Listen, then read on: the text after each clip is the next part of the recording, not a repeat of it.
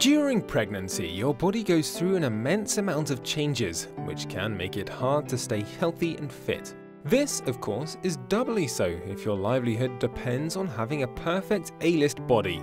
Specialist in sports nutrition and personal training, Maya Nassar is a model and a mother, and she has good news for anyone who wants to keep their perfect body and stay healthy while being pregnant at the same time. I always say I have the same diet all the time, whether I'm pregnant, whether I'm maintaining my weight, whether I'm losing weight. It's also about calories. So in the first trimester, you don't need any extra calories. In the second trimester, a healthy woman typically needs 300 extra calories, and in the third trimester, she needs 500 extra calories. It's just like an extra meal or a nice big sandwich.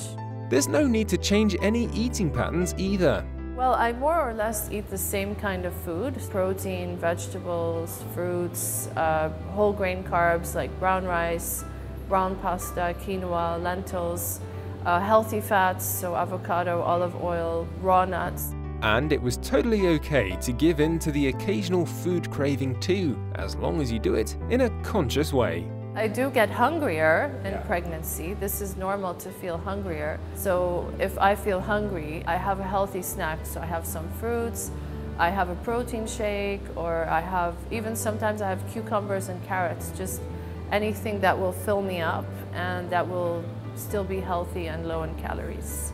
When it's time to do that post-body slim down, there's no need for any fundamental changes to your normal routine after the pregnancy as well.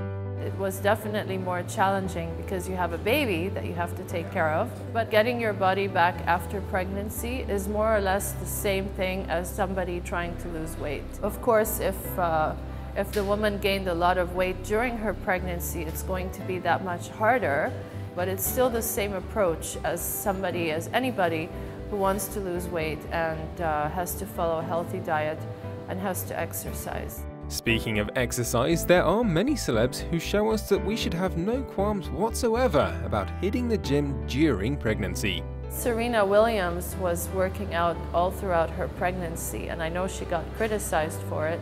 And I think she was actually a great role model because she was still training and showing women that you should be your best even during pregnancy, and in a way she was empowering women. So I feel it's nice to see a very famous sports person setting an example to other women and showing that she's an athlete and she can train and that we can imitate and we can do the same thing.